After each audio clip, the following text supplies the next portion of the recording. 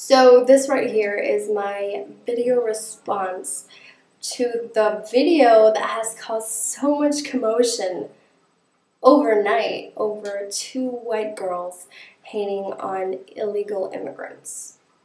And not only hating on illegal immigrants, but offending every Mexican out there. I'm not hating white people in general at all in this video. I'm just rather angry with the young ladies who made the video. And also this video is for other racists out there, because I know there are a lot of you hating on us Mexicans. We, as Mexicans, we are loving people. We accept any nationality. As long as you're nice to us, we'll be nice back. It's simple. It's just so easy. We just dance and sing and have fun. So the respect that my parents taught me to have towards others, that is a respect I am going to portray in this video. So I am not going to cuss out anyone. I am not going to show my hatred against people that do not respect Mexicans in general, let alone illegals. And I hate that word with a passion, because illegal says who? Says the American government, because we don't have the paperwork saying that we are from here? Says who? We are illegals. Says who? You Americans are not better than us Mexicans. A human being is a human being. We have the same amount of fingers. We have two eyes. We have a mouth. What makes you judge us for coming here for a better life? You think it is easy to leave our homeland, leave our family? You think it's easy for us to put our life in danger and cross a border? Okay, my reaction watching this video went from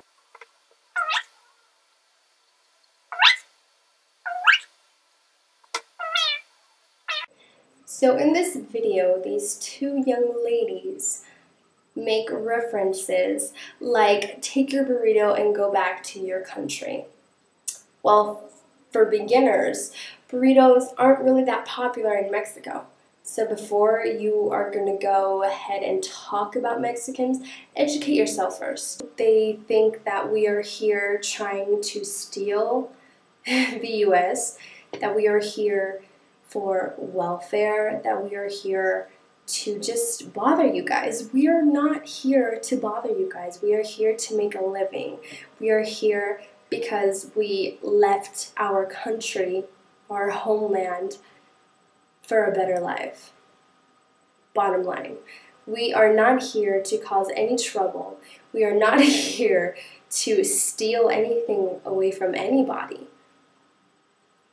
Because like I said, if we go ahead and talk about stealing, you guys stole Texas from Mexico, New Mexico from Mexico, Arizona from Mexico, Colorado from Mexico, California from Mexico, Nevada from Mexico, Utah from Mexico, and Wyoming from Mexico. So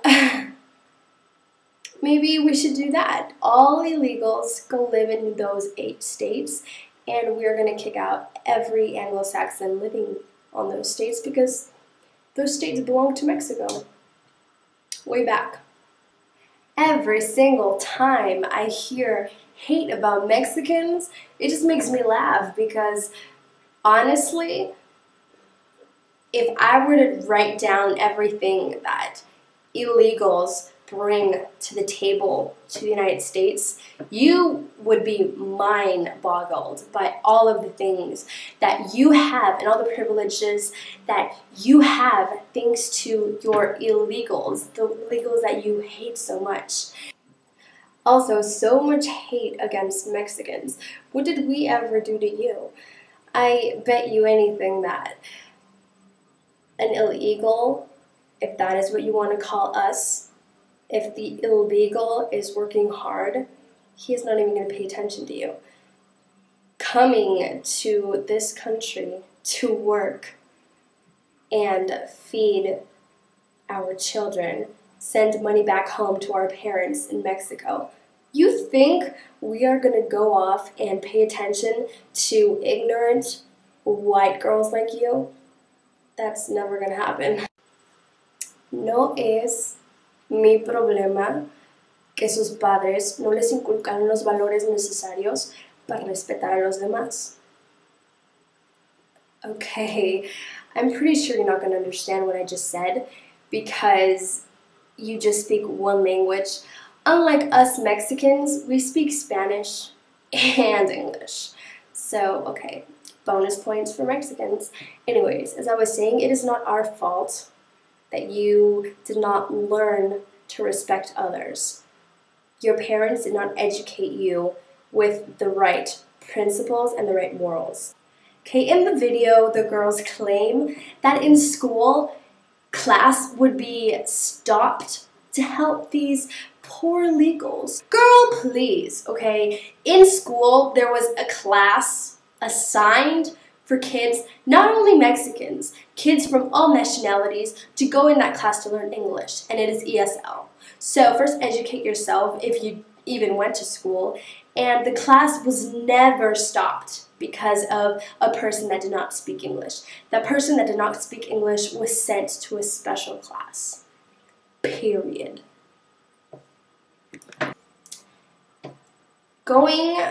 Getting a green card is probably the hardest thing ever. So if you are not educated in what they ask for to get a green card, then don't even talk about it because you look ridiculous. Going to get a green card, you have to show so much paperwork. You have to show that you have a great job. If you had a great job, you think you would need a green card to go to the United States to work? No, that's not logical. You need to have a great job with so many, benefits. If I had all these benefits, odds are I'm not going to go to the United States. Second, you need to have bank accounts with loads of money. You have to have credit cards such as American Express and all of these fancy things. Again, if I had these fancy things, I would not be going to the United States. 4, you have to demonstrate your education, at least have university. At least have university? If I had university and I had a career, I would not want to go to the United States. Please. It's dumb. It's so dumb. Like, who comes up with these things? Really? Also, another thing caught my eye from this video. People always assume that Mexicans always have a taco in their hand or a burrito, wear a sombrero, and ride donkeys the whole day. Actually, if you can educate yourself, you can Google 3 important Mexican cities, which would be Monterrey, Guadalajara, and El Distrito Federal. If you Google these cities are compatible to LA, to New York. We have cities in Mexico. We don't live off dirt roads. We don't live in mud houses. We have the same things America has. That's it. I don't know where people get this from. If you've never been to Mexico, why even talk about a country you've never even been to? We have great malls. The shopping in Mexico is amazing.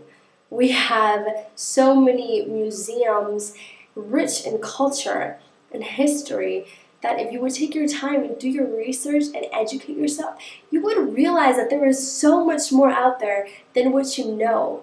It is a country that is not mediocre. It is not a country that has all these issues about presidents wanting to take over and that the people do not have rights. It's a democracy in Mexico, and it's just like the United States. The only problem in Mexico is the insecurities taken over by the drug cartels. But that is just a different story, because also people have the misconception about all this violence going on in Mexico. You guys do not even know why it's going on, what is the deal with it, government has to do with it, and all this stuff. You need to live in Mexico to comprehend what is actually going on, because what they give on the news is not even half of what reality is. Mexico is not as dangerous as it seems. It's just funny to me how people always talk about, oh, you don't go to Mexico because you're going to get shot, you're going to get your head cut off. No, you just have to know where to go. Go to the popular cities. I feel like I just spent this video ranting and saying all of these things, supporting Mexicans. Being a Mexican myself, I am not supporting anything. I'm just wishing humanity would just be so much better at not judging others, at just minding your own business, doing what you do. As long as no one gets in your way, then everyone's going to be fine. Humanity can be so simple, but people just like to complicate things for no apparent reason. And it's sad. It really is sad. This video was just shocking to me. It just blew my mind away how people can be so cold-blooded and not think of how many kids born in the United States are left without parents when their parents get deported, and the United States does not care about them. And just so sad. And then I'm going to start crying. I'm not going to cry. I'm not going to cry. Yeah, I'm not going to cry. Siendo mexicano, nos duele cuando la gente juzga sin saber. Cuando la gente ofende sin saber. Cuando la gente no tiene la capacidad de comprender las necesidades de uno. Las necesidades, los privilegios que uno tiene que dejar para poder gozar de una mejor vida. Es ilógico la manera que la gente piensa sobre siendo feliz y trabajar por la familia. Porque para nosotros los mexicanos la familia es todo para nosotros. Y el que alguien venga y nos corra de un país que está lleno de amargura, está lleno de comida chatarra, está lleno de gente egoísta, que está lleno de tantas cosas que si nos pusiéramos a pensar, nuestro México lindo y querido, como él no hay dos. La comida, las fiestas, el amor entre la gente, el calor de un abrazo de tu abuelita, tantas cosas que la gente americana en general no entiende, no comprende. No comprende los sacrificios que uno hace irse a otro país, como que si fuera algo que quisiéramos hacer. No es querer, es necesidad.